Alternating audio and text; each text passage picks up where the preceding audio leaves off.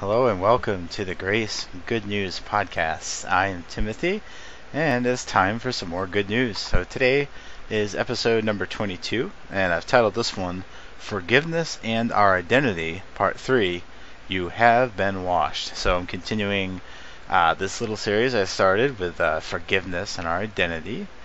Excuse me. I have been talking about forgiveness for some time now. I think since like episode 15, I want to say. So I am continuing that same theme, and I will be for a little while longer. So I just kind of wanted to give you a little heads up there on that. Definitely want to just encourage you with the forgiveness that comes through Jesus Christ. And in one way, it's very simple to understand that we're forgiven. Sin's not held against us. But I think it's really good to take time to delve into that and how it affects our lives in different ways. And, because I'm going to move on and I will talk about our identity more. I'll talk about, of course, Christ's life within us. I mean, there is more to the gospel than just forgiveness. And I kind of talked about that at the beginning of the last podcast when I was sharing about how we were purified. So, and this is good news, though. We definitely want to be delving in and absorbing the truth that just encourages our hearts and sets us free. I mean, Jesus said, you will know the truth, and the truth will set you free, and that's good news. So the truth is, child of God, you are forgiven, totally forgiven, past, present, and future, of all of your sins. Well, that's good news, but isn't that going to lead to more sinning? Absolutely not. There's different passages we can go to that will share that clearly say, actually, it's the grace of God that discourages sin. So in other words, as we understand that we're forgiven as a free gift, a gift of grace, that actually gives us the victory over sin. It doesn't encourage sin, it gives us victory over sin. Like in Romans 6, for example, Paul says, let's see, I apologize, I have this ready. I think verse, is it 16? 14. I'm sorry. There we go. I apologize. Romans 6:14. Sin shall not be master over you as a Christian, for you are not under law, but under grace. So if you were under law, sin would be master over you, but you're not under law, for you died to the law so that you might live to God. That's what happened in salvation. We died to the law. We died to our old selves died, and we were raised along with Christ in his resurrection. We shared in Christ's crucifixion and resurrection. So when we were raised to newness of life, we were born again, and we are new creations. We have a new heart and a new spirit. I'll teach on that later on in another time, but the important thing there is that we are under grace now. So we became married to Jesus. We became united to Jesus Christ. For those who join themselves to the Lord are one spirit with him. 1 Corinthians 6:17, Paul tells us that there. We have become the temple of the Holy Spirit, and there's other verses that talk about this idea of being one with Christ, or being in Christ and Christ being in us. So as a Christian, we are under grace. So that's why sin won't be dominion over us. So back to my original point, grace, or the idea that we're totally forgiven, which is God's grace, and it's beautiful being given to us as a free gift, total forgiveness of all of our sins, because Jesus died once; he's never to die again. In fact, in Hebrews 9, it talks about how when Jesus returns, it will not be in reference to sin, but in reference to salvation. So we know that Jesus came once and died on the cross and was crucified one time only, and he's the perfect sacrifice, so there's no need for a repeat. So that's why we know that we're totally forgiven, because there's no more sacrifices for sin, because the sacrifice of Christ worked the first time. And that's why he sat down. Hebrews 10:12 says he sat down after having offered a sacrifice for sins. He sat at the right hand of God. So he took away our sins forever. Actually, I have that pulled up, so I'm going to share it. Hebrews chapter 10, verse 12. But he, Christ, having offered one sacrifice for sins for all time, sat down at the right hand of God. So it was One sacrifice for sins for all time. Sat down at the right hand of God. So he sat down because his work was finished. He took away our sins, and it was finished. There's no more need for a repeat. So that's our guarantee of total forgiveness. It's good news. Just to highlight that too, to go a little deeper with that same point, right in Hebrews 10, 2 verses later, I just read verse 12, and now here's verse 14. He says, "For by one offering, Jesus, he has perfected for all time those who are sanctified." So who's sanctified? Well, we are as Christians. We just read that actually in verse 10, which I didn't read here. But verse 10 says we've been sanctified. We're not sacrificed. We're sanctified through the body of Christ. So I'll read that verse so we can kind of get this bigger picture. So Hebrews 10:10 says, "By this will," what's that? The will of God, that Jesus would come to die, take away our sins, right? So by this will we have been sanctified through the offering of the body of Jesus Christ once for all. So we have been sanctified. Now go down, fast forward to verse 14.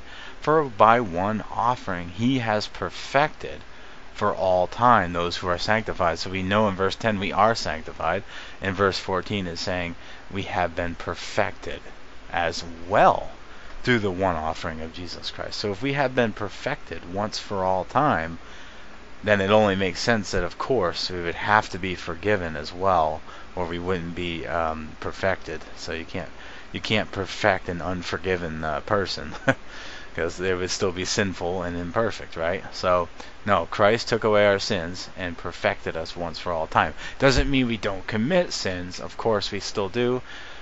Especially while we're on this planet, we have five senses. We experience sin in our daily lives, but Jesus has taken it away as far as our account with him goes. So it's as if we no longer sin, even though we still do. Of course we still do, but again, they're all taken away. They won't be held against us because the blood of Christ has washed away all of our sins. So our sins will no longer be held against us, and we have been perfected, which makes perfect sense with the fact that we have an inheritance, and we've been sealed by the Holy Spirit of promise, Ephesians 1 tells us. So we're guaranteed of our salvation, and that's good news. We don't have to worry that anything we ever do or any sins we ever commit is going to interfere with our relationship with God. And that's very encouraging. So I just like to remind you, and I'll probably say it in different ways in each podcast as I talk about forgiveness. I just continue to encourage you that you know that you are forgiven as a child of God, and that affects your life, because the cleaner you are already, if you realize how clean you are, it's going to affect your life choices. I mean, being forgiven is a beautiful thing. You know that you're cleansed of all your sins. You know that nothing you've done in the past is going to ever be brought up in the future. Judgment Day will be beautiful, will be a time of celebration for Christians, not a time of being punished for our sins. That would be that wouldn't be right, because Jesus already took our sins away. What sins? I mean, Jesus took them away, and God promised he will remember our sins no more. So what sins is he going to what sins is he going to zap us for when we go to the judgment seat of Christ? I mean, what sins is he going to get us for? Well, none, because he's already forgiven us and washed them away. So I did, that's not entirely what I wanted to kind of talk about here, or not all that I wanted to talk about. I did want to talk about our identity side of this as well, which is the fact that we have been washed. We've been made clean. And so when you wash something, it's clean, right? So in this case, it's a permanent effect. It's not like washing clothes, it'll get dirty again. We're actually been washed. Our spirit, the real us has been washed, and we have been made clean, and we're never going to be dirty again. We were once in Adam. That's when we were dirty and filthy, and that's when we were in sin. But now that we're in Christ, we are the righteousness of God. We have been washed and clothed with the righteousness of Christ. We've been given the righteousness of Christ as a free gift, and we've been clothed with Christ. We are clean and clothed, and God lives in Christ. Well, God lives in us. Christ lives in us, and that's good news. We are one spirit with the Lord, and that's how clean we are. We're so clean that Jesus will never have to wash us again It was a one-time finished work. It's a finished work, and it's good news. It means that we don't need any further washing. We don't need any more sins to be forgiven. They already are. We're reminding God of sins that He said He wouldn't remember anymore. So we don't have to do that, and that's good news. We can go easy on ourselves when we fall short, when we sin, when we mess up. We can go easy on ourselves because, well, I mean, God's already forgiven us of all of our sins, and Jesus paid the ultimate price for our sins. He paid it in full. Every form of punishment, really, the wages of sin is death. So the ultimate punishment that we would all have to face would be death. But in Christ faced that death for us. He takes our death in our place. And that's why we get to go free.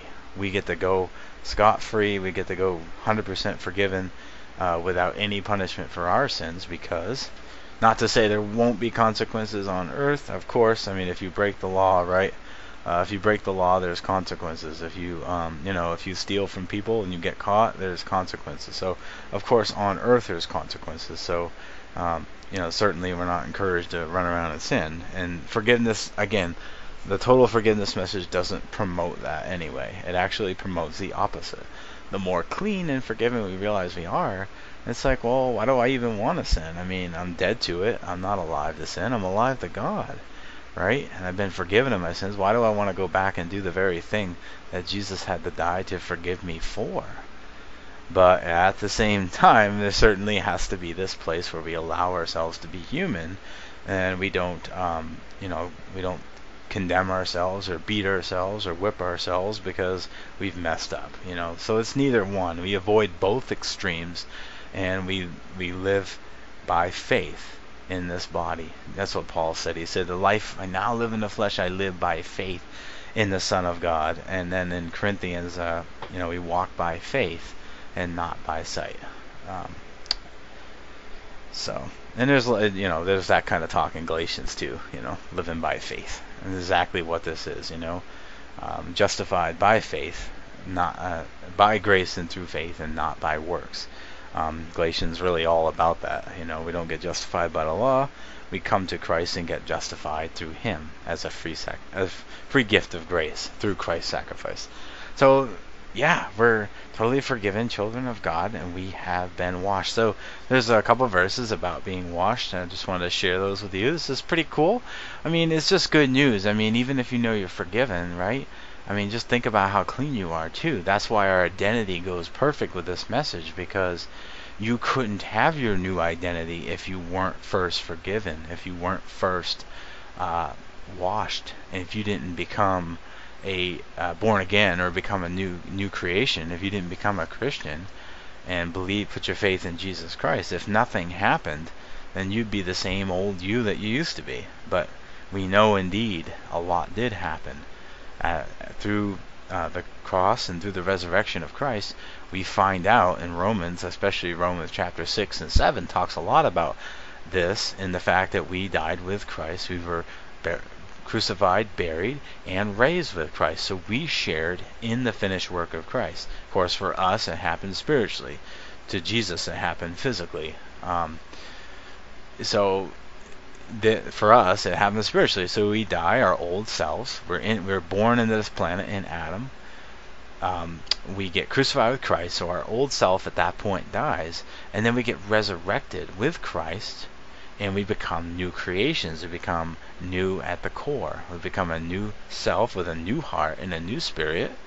That's what God promised in Ezekiel chapter 36, verse 26. He promised that we would become a new we would have a new heart and a new spirit. God would put that new heart within us. God would put that new spirit within us.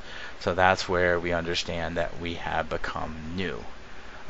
Just as 2 Corinthians 5:17 says, you are a new creation. If anyone is in Christ, he is a new creation. Sorry, read the whole thing. He is a new creation. you've been, the old is gone, the new has come. I'm sorry, I don't have it in front of me, so I was going off memory there, and I had a glitch. I had the verse and I lost it all of a sudden. I'm sorry. But yeah, that's it though. Therefore, if anyone is in Christ, he is a new creation. Behold, the old has gone away, and the new has come. So that's really one verse that sort of highlights the fact that we were crucified, buried, and raised with Christ. We were once in Adam, now we're in Christ. We were once dirty, now we're washed. It's a great exchange. Jesus became sin, and we became the righteousness of God. Jesus took our sin and exchanged it by giving us his righteousness. So we got a really good deal there. I mean, we give up we lose sin, right? I mean, our sinful selves, we lose the one we used to be in Adam, the person we used to be, and we become the new creation. So anyway, I'm sorry, I hope that didn't confuse you there, but yeah, this is the gospel in its simplicity, is that we take on a new identity and we receive the benefit of Christ's finished work. And that means that we're totally forgiven, we're totally clean, we're totally washed, we're totally justified, totally sanctified. All these wonderful things have happened to us through the salvation of Jesus Christ, through the finished work of Christ. So I have a few minutes here left. I did want to share a couple specific verses on the fact that we have been washed. What does it mean to be washed? It means we're totally clean. It means we're no longer filthy. We're no longer dirty. As my earlier example, if you wash clothes, right, it becomes clean. But of course, clothes can become dirty again. But once Jesus washes us with his blood, we're perfectly cleansed, and we never become dirty again, because this is a finished work. And it's not. God's the only one who can do a finished work and never have it come undone again. So that's the good news, is we're guaranteed that God cannot lie and God will not change. So that's a comfort we have, to know that we are washed, and our ongoing sinning while we're living on earth isn't going to change the finished work of Christ. It's not going to change the fact that we're washed. It just means that, well, we're living on earth. So, we fall and stumble. We all do. All right, so first verse is in 1 Corinthians chapter 6. And if you look at verse 11, he was just in verses 9, 10, and 11 kind of go together. But I'm just going to read verse 11 for the sake of time. So he finishes out his thought by saying, such were some of you. He was talking about people who do bad things. He's talking about unbelievers who were thieves, covetous, revilers, swindlers, those types of people, which we are not, because we're not unrighteous. We have become the righteousness of God in Christ Jesus. So we're righteous. So that list is not talking about us as believers. It's talking about unbelievers. Okay? So such were some of you. Right. All Christians were once unbelievers at one point in time. So that's what we were. We were those things. Okay? But you were washed, but you were sanctified, but you were justified in the name of the Lord Jesus Christ and in the Spirit of our God. So 1 Corinthians 6:11, that's some really good news right there. See, we were once dead in Adam, but now we're alive in Christ. And what happened as a result of being born again? What happened when we believed on the Lord Jesus Christ and became saved? Well, we became washed. You were washed. And what does that mean? Well, it means we're clean. We're so clean now that Jesus lives in us. And we know that Jesus cannot coexist with sin, right? God hates sin. God will not stand for sin. God cannot be where sin is. But he can live in us because he's made us clean. So when we have sinful actions that happen externally, then, or even if it's just a thought or whatever it is, we still sin in these. The point is the sinning happens in our bodies, in our lives on earth. But our spirit, which is the deepest part of ourselves, the real us, which occupies this earth suit, the real us living inside of the body, has been washed. The real you has been washed. One last scripture and I'll close out. But Titus chapter 3, verses 4 through 6, you can read about this yourself. This is really the gospel right here. When the kindness of God our Savior and his love for mankind appeared, he saved us not on the basis of deeds which we have done in righteousness, but according to his mercy, by the washing of regeneration and renewing by the Holy Spirit. So how do you save us? According to his mercy, according to his great love and kindness, according to his grace. Love and kindness is what? It's God's grace. That's what love is the ultimate expression of God's love is his grace, which is giving us everything for nothing, basically. And mercy, not charging anything against us that we are rightfully due to pay for. The wages of sin is death. That's the debt we needed to pay. That's the debt we deserve to pay. But instead, we receive his mercy and grace, and Jesus took our death in our place. So, and that's the mercy and grace of God, to cleanse us, to forgive us, and to wash us. But he washed us by the regeneration of the Holy Spirit. So the power of Christ at work, the Spirit of God washing us clean, cleaning us with the blood of Christ, so that we would be clean once and for all, just as Jesus perfected us once and for all, just as Jesus forgave us once and for all, and he will remember our sins no more. So when we merge our forgiveness, our forgiveness that we receive through Jesus Christ, and our identity, the forgiveness of God and our identity gets united together, we realize that we're a beautiful child of God who has been forgiven of all of his or her sins, and will never have to answer for those because Jesus took them away once and for all. That doesn't cause us to be greedy and want to go sin more, and it leads us to a beautiful celebration. We're just so thankful to be in this place that no matter how many mess ups or mishaps we have, because we just have them, we're human, we can't live perfectly in these bodies, we're just not going to. But the good news is that even though none of us can live perfectly, we have, as a free gift through Jesus Christ, been washed, forgiven, and perfected. So we are truly clean now, and nothing we ever do is going to change that. So that's some good news. Thank you for sticking this one out. I have more to talk about concerning our forgiveness and our identity. Part 4, I'll be talking about the fact that we are blameless. So I hope you can join me. Thanks for joining me today. Grace and peace to you. Take care.